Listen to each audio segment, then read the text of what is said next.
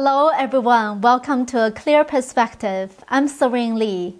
These days we saw on the news that the CCP took hits from both the US and Japan. The two countries also allied against the CCP on the issue of Taiwan. The US started with two heavy blows. The first blow took place on Monday. Secretary of State Anthony Blinken released the 2021 Congressional Report Pursuant to the Elie Wiesel Genocide and the Atrocities Prevention Act. Elie Wiesel was a Romanian-born Holocaust survivor. During World War II, when Elie was 15 years old, he got sent to the concentration camp. The act became law on January 14, 2019, signed by former President Trump. The 2021 Elie Wiesel Act report is the third since the law's signing on January 14, 2019. The report stated Secretary Anthony Blinken affirmed in January 2021 that the People's Republic of China is committing genocide and the crimes against humanity against Uyghurs who are predominantly Muslims and the members of other ethnic and religious minority groups in Xinjiang. The crimes against humanity include imprisonment, torture, enforced sterilization, and persecution. Looks like the claim that the CCP committed crimes against humanity was confirmed. The U.S. Department of State also issued a reminder to Xinjiang Supply Chain Business Advisory. The advisory warned that businesses and individuals that do not exit supply chains, ventures, and/or investments connected to Xinjiang could run a high risk of violating U.S. law. Many other countries, including European countries, also chose to stand alongside Xinjiang through imposing a series of sanctions against the CCP. What is the other big strike from the U.S.? The U.S. Federal Communications Commission, FCC, made the final decision to replace Huawei and the ZTE equipment. Last year, the FCC designated Huawei and ZTE as national security threats to communications networks and barred U.S. firms from tapping an $8.3 billion government fund to purchase equipment from the companies. The FCC passed a rule last December requiring carriers with ZTE or Huawei equipment to rip and replace it. The main concern is national security. We all know that there will be backdoors on Chinese electronic equipment and software. The data will be monitored and collected by the Chinese Communist Party, especially for Chinese cell phones. All users' privacy and the data will be under the control of the Chinese Communist Party. We must be careful and cautious about these things. Some of those data may even be sold on the dark web, which is illegally collected in the Western countries. People can use it in illegal ways and cause great damage. Many people received anonymous scam calls. The police cannot do anything about it. Even the police themselves are getting these calls. So where do the scammers get your private information, such as your phone number and the address? Well, it is common to buy it from Chinese hackers. So we must be careful with these devices from China. Next, I will elaborate on the US and Japan's cooperation. On Wednesday, Japan released its annual white paper, its national defense paper. It mentions the importance of maintaining stability in the Indo-Pacific region, specifically regarding the South China Sea and Taiwan. It also touches on how China has relentlessly continued attempts to unilaterally change the status quo by coercion in the sea area around the Senkaku Islands, which are in Japan's territorial waters. The white paper states that this is fundamentally a violation of international law. Therefore, in response, the white paper has set forth a number of objectives for strengthening its defense capabilities, basically increasing military power. It is almost like another arms race, this time with Taiwan as the centerpiece. If China does anything to Taiwan, Japan will back Taiwan, along with the US and perhaps many more Western countries. This white paper is a formal declaration of Japan's military entry into the Taiwan Strait.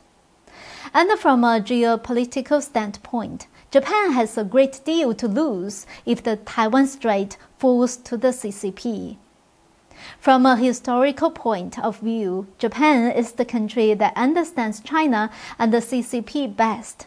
This is not only because Japan is deeply imbued with traditional Chinese culture and has an Oriental cultural mindset, but also because Japan knows the history of the foundings of the Chinese Communist Party very well. So what is the CCP's response? A few days ago, on July 12th, an online Chinese military channel supported attacking Japan with nuclear weapons, which sparked public controversy. Even though this channel is not an official government outlet, the content it publishes closely follows the position and the tone of the central government. Recently, the channel openly proposed in its program that in order to stop Japan from supporting Taiwan through military intervention, China should use nuclear bombs against Japan in the first battle, and then continue to use it until Japan eventually could not bear the consequences of intervening in Taiwan's affairs anymore. The content of the video seems naive, ignorant, outrageous, and bloodthirsty, much in line with the CCP's notorious wolf warrior diplomacy. But there was one point in the video that's worth drawing our attention to. It stated that the CCP was facing a great change unprecedented in a century.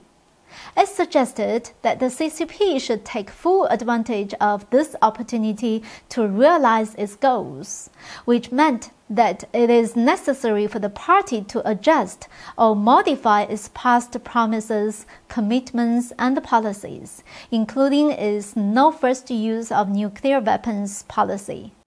This suggestion is consistent with certain official moves made by the CCP. Back in 2013, for the first time, the white paper on national defense issued by China did not mention the no first use policy on nuclear weapons, which raised international concern. The key message from this video is that the CCP could use the once-in-a-century opportunity as an excuse to deny any of its past commitments. After all, it already went back on its word with Hong Kong's one country, two systems policy by calling the declaration a historical document. The CCP's intention might not actually be to prepare for attacking Japan with nuclear weapons. It's more likely that it's trying to create a feeling both domestically and internationally that since the situation has changed, any breach made by the CCP on prior commitments would be justifiable and understandable, and that it was necessary for strengthening the party and the nation. The CCP, after all, is a cult. They push for atheism. When people don't have faith, they only believe in money. They think of money as God, so they dare to do any evil for the sake of money. And it is very scary when people have no morality. The evil of the CCP is that it has destroyed the beliefs of the Chinese people, which lasted thousands of years. It destroyed traditional Chinese culture. After the Chinese people lost faith in the divine, all kinds of strange phenomena emerged. Recent events include the abolition of merit awards for civil servants and the delegation of the power of law enforcement to the residence committees. This may cause a lot of trouble in the future. The obvious purpose of giving power to the residence committees is to allow them to fine people. This is their only way to get funding for themselves. then the common citizens will be exploited more and have to pay money to officials at various levels. We all know that many officials under the CCP's policies act for the sake of fines, not for the sake of law enforcement. Profiting through the process of law enforcement is their focus. In the future, the Chinese people's life may be getting worse. As we have seen in recent months, the international situation shows that civilized countries and democracies all over the world are ready to take action against the Chinese Communist Party. I hope the CCP leaders will be realistic and not do anything stupid. In the end, it is the Chinese people who will be suffering. Judging from the current situation, the Chinese Communist Party is already facing troubles internally and externally. That's all for today. Thank you for watching. I hope to see you next time.